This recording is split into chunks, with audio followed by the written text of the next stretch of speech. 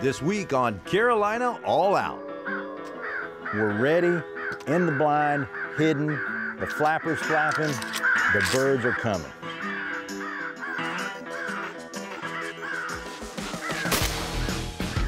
Here we go. All right.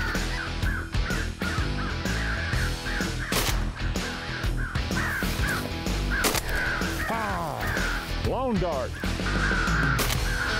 Here they come out front, Skip, out front.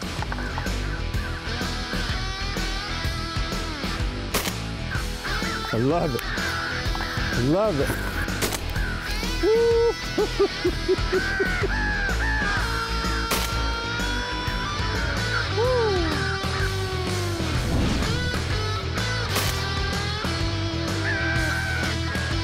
It's the Old Crow Medicine Show.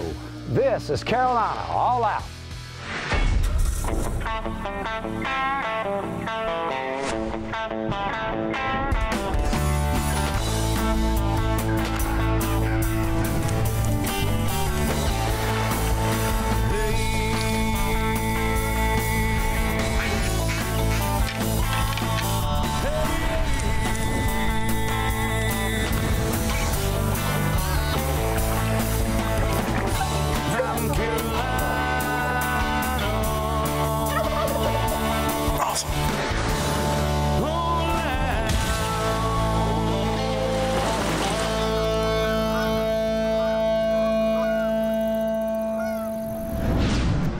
This week, the All Out crew is headed to Nash County for a reunion with Skip Woody and David Sanders of the NC Crow Patrol.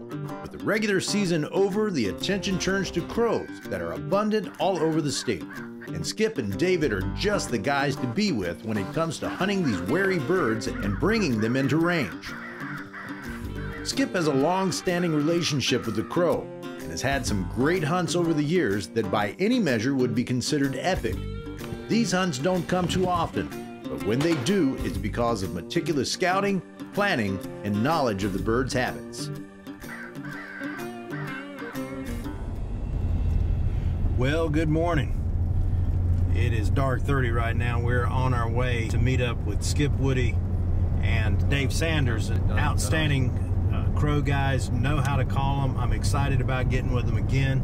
We got about an hour before daylight, and I know they're already there getting set up because these guys are serious. So we're going to get serious too and get set up with them and see what the morning brings. The weather's a little bit chilly. It should be a good morning.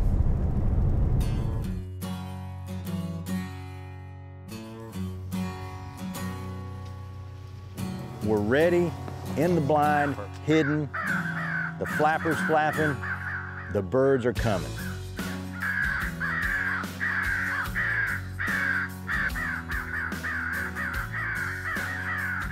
I hear that, boy. Here we go. All right.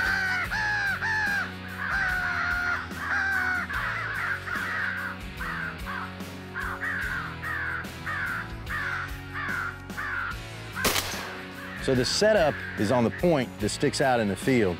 Dave Sanders is on the right, Skip is on the left. I'm videoing Skip, and Joshua Lawler, our cameraman and editor extraordinaire, is over here on the right with David. And so it takes two cameramen to cover this, because when the birds come in, and you gotta imagine you're seeing them coming, but then there's some that's possibly coming from behind you. So at some points in the game, we're not even sure where to even be pointing the camera, because these guys are swinging guns all over the place. And that's so exciting. That is what's so fun about this sort of thing.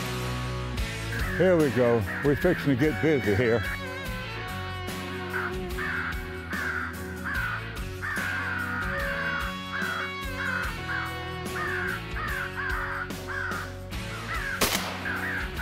Good shot. Woo!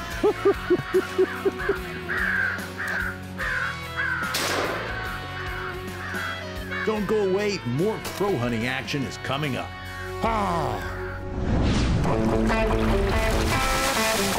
Carolina All Out is brought to you by the North Carolina Wildlife Resources Commission. Go hunt, go fish, go wild. Carolina Cooker Cast Iron Cookware, a tradition born in the South. XGO, those who know wear XGO. Montgomery Community College, educating since 1967. Browning, the best there is. New Sports Shop, we've got the gear. And by Farms and Land Realty, selling land is what we do. Don't go away, there's more Carolina All Out coming up.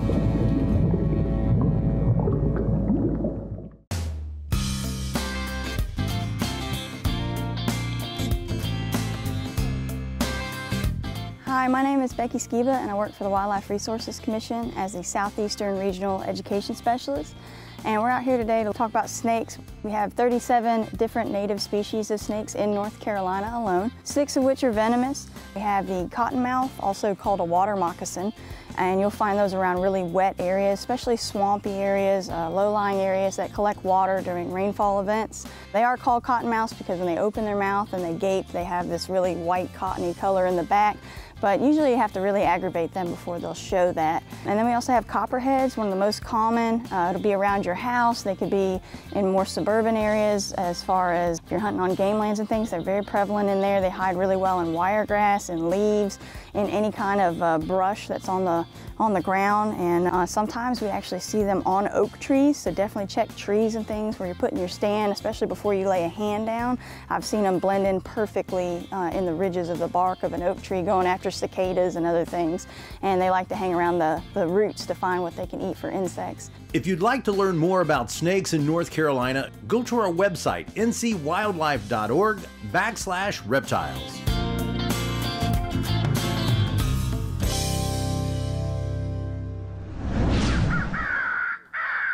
Flightline decoys, England. They make them primarily to shoot wood pigeon, which is a big pest there, but it works awfully well with crows. Come on, here he comes, right here, right? This is it. This is what the old crow's supposed to do, right here.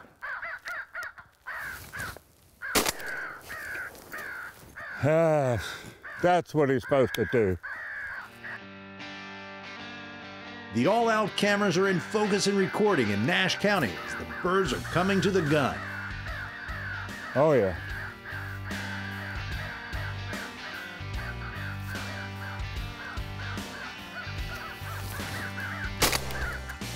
He didn't see us. Sorry. Crow is an incredibly challenging target. I have great respect for that bird. He's smart as everything.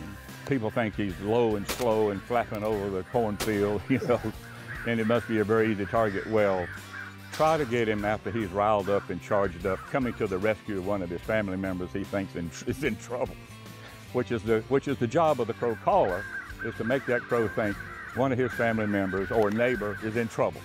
And here they come a-running. They're incredibly acrobatic. So they're very challenging, and that's what makes the fun of crow hunting, a challenging target.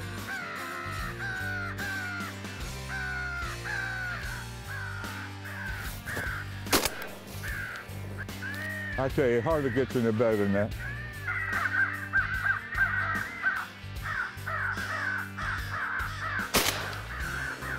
Dead bird. Good shot, David.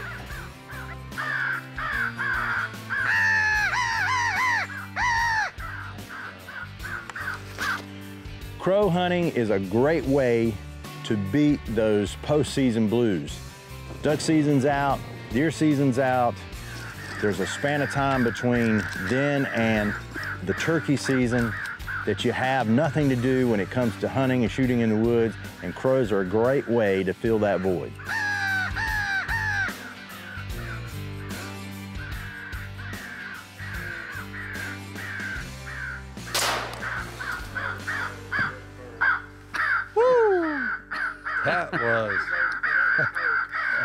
That was an explosion. That crow did not make a sound.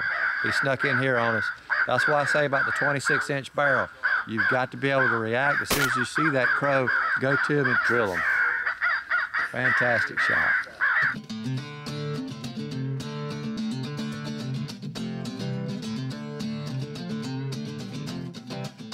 Come on, Dan. Come on. Come on.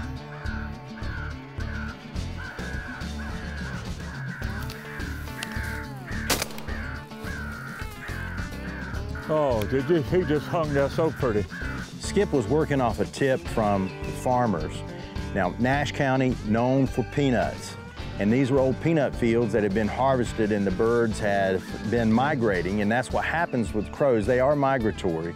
And so during the peanut season, once the harvest comes, these birds really come into this area and they are everywhere. And so they make a plan to set up for the next day.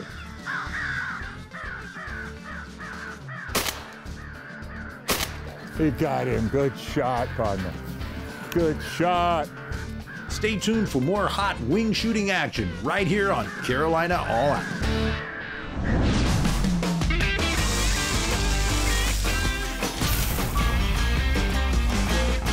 Welcome back to Appetite for the Outdoors. I'm Chef Chad McIntyre. Today we're going to do a nice, easy kind of introduction recipe to wild duck. Do a quick marinade.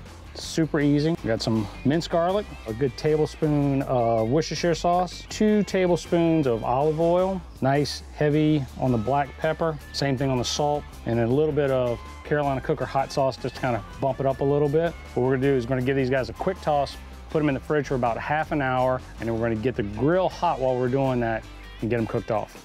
So what we're marinating the duck in today is the Carolina Cooker enamel oval dish, which is both oven safe and grill safe. All right, we've got our duck breast out of the refrigerator. It's been marinating for about a good 30 minutes in there. And so we've taken our Kamado grill and getting this temperature really up. Right now it's about 550. That way we can get a good sear on it and kind of seal all the flavor in on the duck. So we're gonna go ahead and put our duck breast on there. And you wanna give it about 1.5 to 2 minutes per side, making sure not to overcook the duck. Wild game does much better when it's in that medium rare to medium temperature profile. That way it's not too tough. It's a very lean meat. So here you go, everything's cut right here. This is a great protein main course. You can serve it with anything. Me personally, I like a little bit of grilled vegetables and a little bit of hot sauce on it. And once again, it's always great to take wild game out in the field, but it's even better when you can incorporate it into a dish.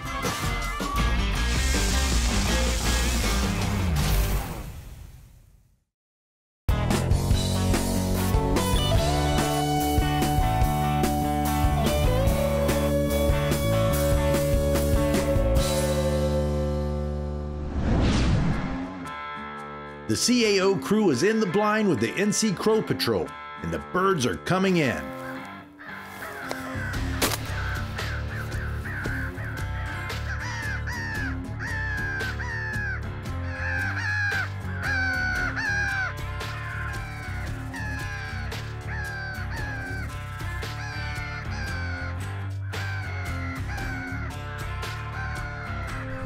It's awesome to see them folded up.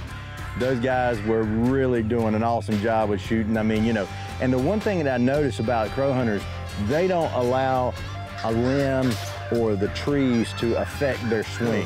You know, I've been affected by that over the years, you know, coming through, a bird flies through, you're in the limbs, you just kind of hold off, or you're just like, oh, it's not gonna make it, but they shoot. They shoot right through those limbs, and they're killing birds through those limbs. You're seeing limbs fall. And you can look and see busted up limbs all around the place because that's what they do. They are shooting, but they are killing.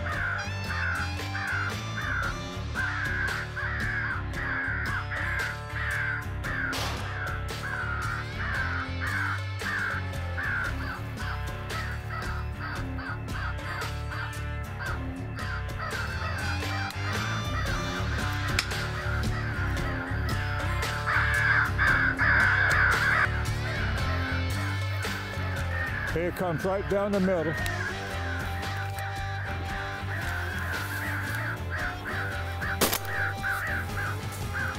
I love it. I love it. But I tell you something else about the crow. He is probably what we call a one trial learner. You call the crow and he comes in and you shoot and miss. That crow is educated. We call it, he has his PhD. He's got a master's. And you can come back tomorrow, next week, next year. You can never call that crow again. He says, hey, guys, I've been there, done that. You fooled me once, fooled me twice, it's on me.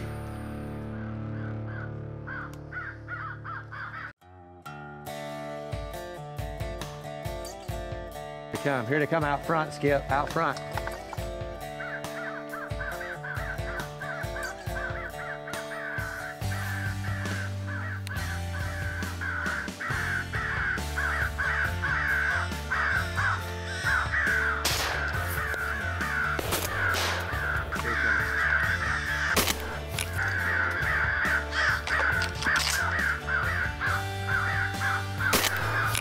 Speed load. I got him with my speed load. I was out of shells, loaded and shot with one shot. That's what's so good about the speed load feature on these guns. That was a nice little flurry. Big old crow. Use them as a decoy. Turkeys, crows, hawks, all of them are known for their eyesight. Crows have some of the best in the business. They live and die by their eyes. They find their food with their eyes. They stay away from predators with their eyes.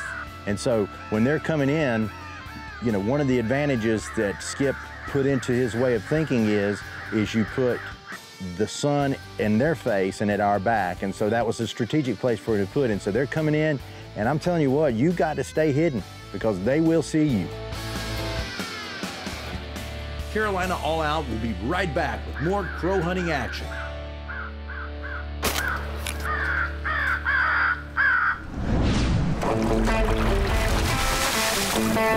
Carolina All Out is brought to you by the North Carolina Wildlife Resources Commission. Go hunt, go fish, go wild. Carolina Cooker Cast Iron Cookware, a tradition born in the South. XGO, those who know wear XGO. Montgomery Community College, educating since 1967. AgriSupply, since 1962. And by Browning Trail Cameras, faster, smaller, better. Don't go away, there's more Carolina All Out coming up.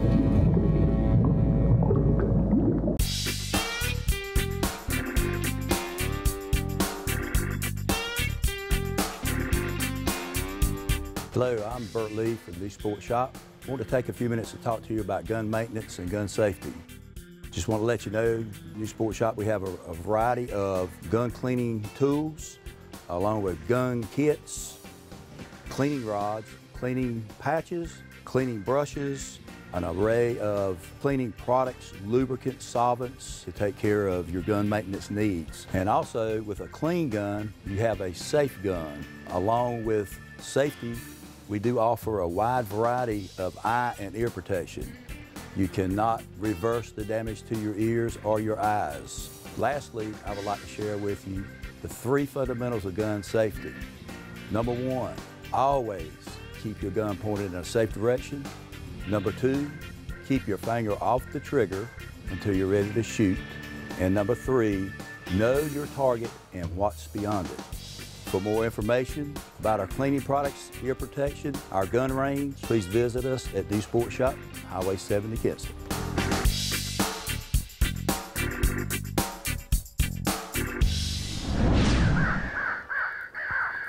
You see him coming right straight for the flapper.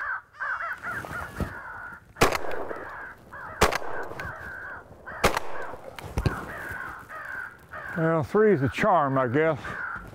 The All Out Crew is in Nash County and tucked behind the 2 lifetime members of the NC Crow Patrol, Skip Woody and David Sanders. Crows are everywhere, very numerous. They really have no predator except, say, the great horned owl. What we are has become basically a predator for them, but they have a broad range of foods that they eat, from crops to other bird eggs. Another thing that maybe a lot of people aren't so familiar with is crows' detriment and predation on the songbird population and even game birds like quail and turkey.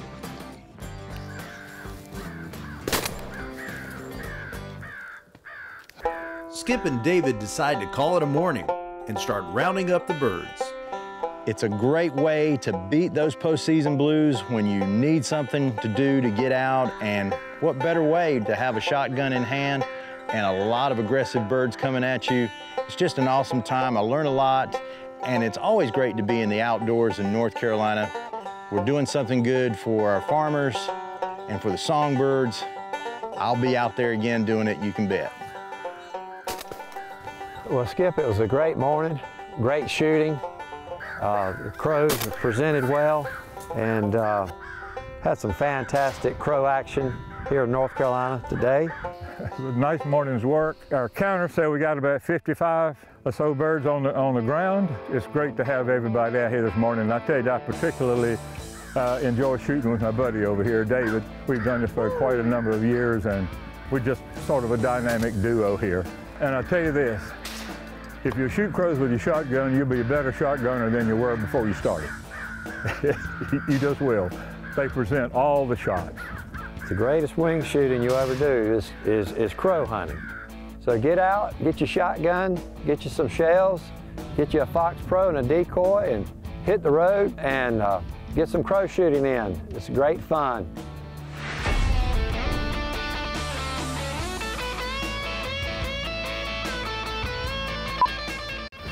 Don't be filming me getting up.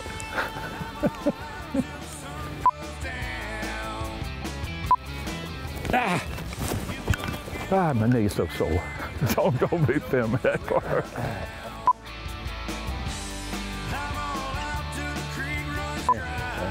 I don't even see it. Oh yeah, I see them, yeah. They get curious. I don't know how they stand it. Yeah, they will be right there. We'll be back, probably in that tree or in that tree.